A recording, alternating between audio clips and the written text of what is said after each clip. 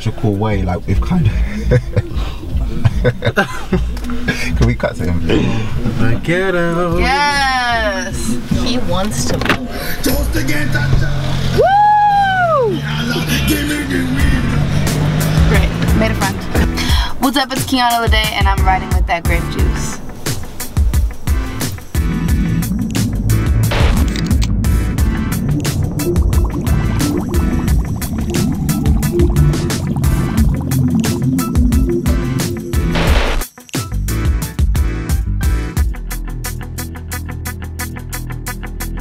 My day has been incredible. Did my first magazine cover shoot today. Got in this morning, like 2 hours before that. Slept for 2 hours. It's been a great day. And I can't tell if it's just because I'm delirious or not. So my journey has been kind of interesting. It started when I was super young. I grew up loving music, always being a part of music and trying to do my part in music. I went to art school and grew up playing guitar, piano, violin, and was in performing arts groups my entire life.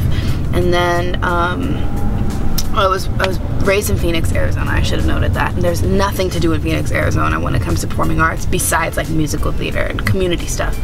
And then when I was around 15, I signed to my first label deal at RCA Records. Was dropped, and it was just really hard for me to start over, and it gave me an opportunity to figure out exactly what I wanted to do and who I also wanted to be as a person, not only as an artist. So I took 6 months pretty much off of music because I was depressed as fuck. Sorry, I don't know if I can cuss, but I was. Great. I was depressed as fuck. Trying to figure out who I wanted to be in life, and once I figured that out, I started, you know, surrounding myself with amazing people and was on a roll to figure out who I was as an artist and as a person. Now, I'm signed to Republic and having the best time of my life because I'm able to be me. Some of my main influences would be Alicia Keys. I used to do nothing but sit at home and play my piano, and Alicia was a really big role model for me in my life. Usher.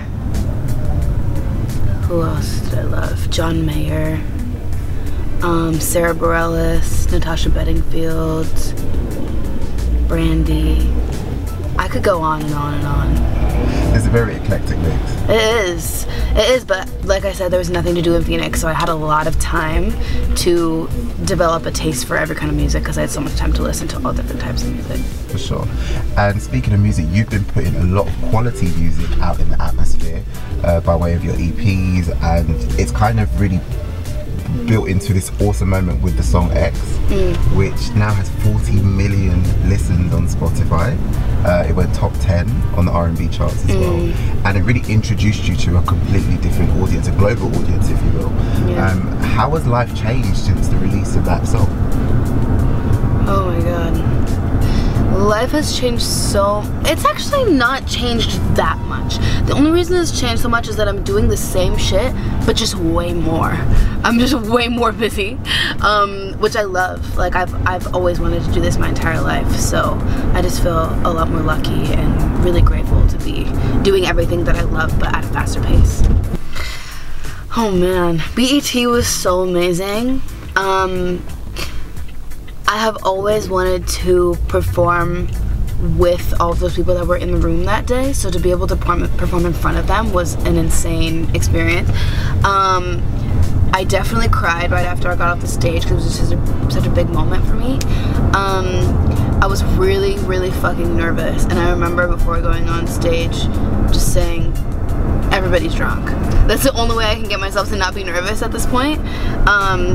There was one other time that I had something similar to that, but it was more of an even more closed audience. And the only way I could get through it was saying that everybody was drunk, so I've been doing that ever since. I am working on the debut album. I'm trying to figure out what exactly I'm gonna do next because I have so many songs that I want to release. It's hard because I'm doing so much growth right now as a person, and I feel like the world kind of gets to see they get to see my growth, but at a slower pace. It's like just kind of late.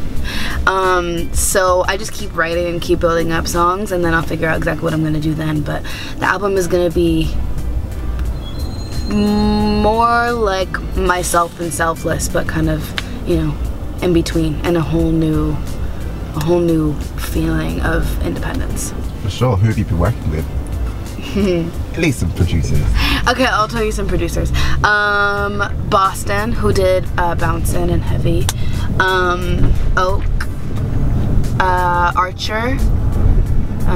Who else? OG Parker. Yeah, those are just some. So I can see that you're being coy about collaborations.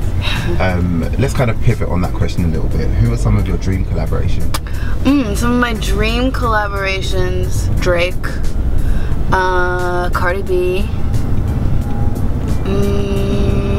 Beyonce, Rihanna, duh. That's a really cool list. Yeah, it's a good list, right? Let's put it out in the air. It's gonna happen. It's gonna happen. I mean, I think my goal has always been pretty consistent and the same. It's just to help other young people, especially young brown and black women, relate and feel like somebody hears them. I know that music has always been something that I've gone to help me through my own situations and my own problems, or even celebrate my own happinesses and successes. So I just want to be that person for people. That's all. I hear that. And I think you already are on that trajectory as well, because you say that music has always been a form of expression for you and sharing your truth. I listened to songs like Show Love, which I heard for the first time in a car ride like this a couple of months ago in America, and X as well, which sees you really share your truth. Have you had any feedback from some of the people that you've sung about or written about?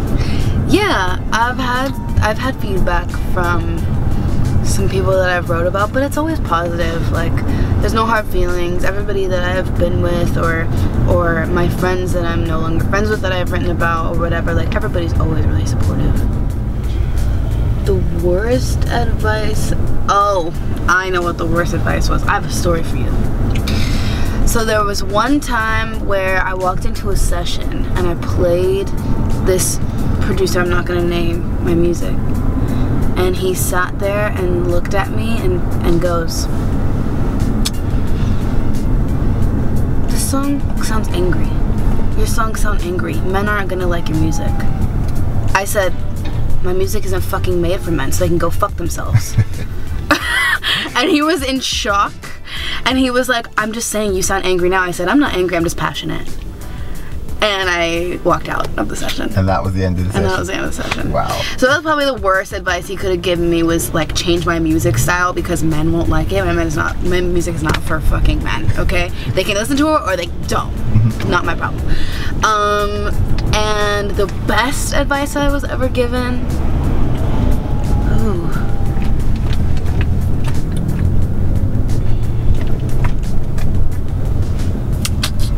Let me just keep going. I've been told that so many times, but it's so true. Like, the persistence and the drive and the passion for music that I have is the only reason I'm still here making music. If I didn't love music, I wouldn't be doing this, because this is a hard job to do.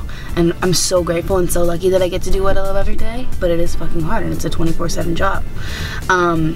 But there have been so many times that, so cliche, but there have been so many times that I've been told no, or I've had to work 10 times harder than the next person because I'm a brown/black woman. But I'm so grateful for those experiences and those times, and I am here now because of those times. So I would say just keep going, keep being persistent, and stick to it, because if you love it, then somebody else is gonna love it too. And that's great advice for people that are looking at you wanting to break into the industry as well.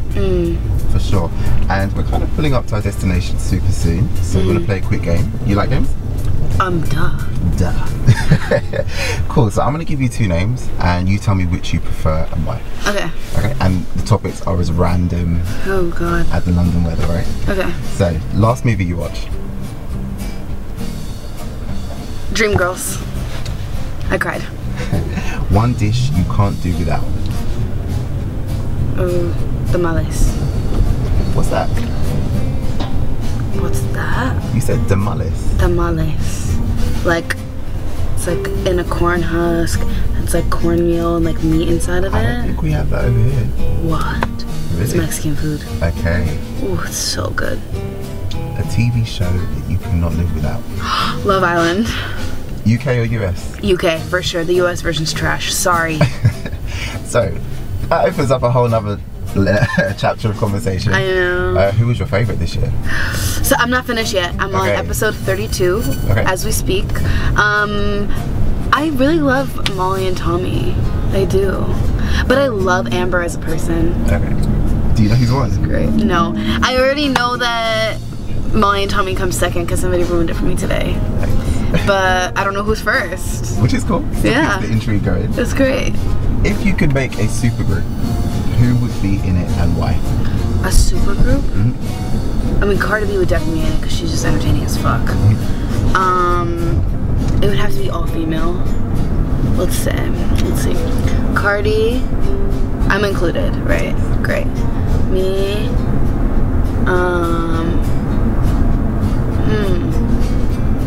Michelle Obama. In a supergroup? Yeah, in a supergroup. Jasmine. Because she's Jasmine, duh. And let's have one more person.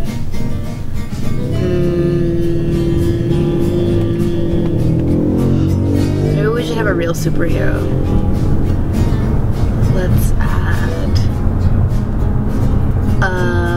Let's add Wonder Woman. Very, very interesting mix. Finally, what's the ultimate goal for Kiana Ledé? Whoa. To play on that thing. What the fuck is that? It's like, it looks like American Ninja. You know that show, American Ninja? Oh my god. It's amazing. It's such an amazing show. It's like, has obstacle courses and stuff. Okay.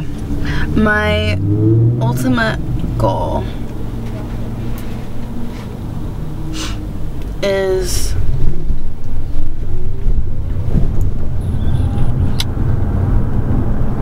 probably just to have a long-term effect on people's lives in a positive way, and whether that is how they act on a day-to-day basis, or the things that they question, the things that they are curious about, or the way that they think about themselves or other people. I think that's my goal, just to be able to affect people in a positive way. Kiana Ledé, thank you very much. Thank you. Cool.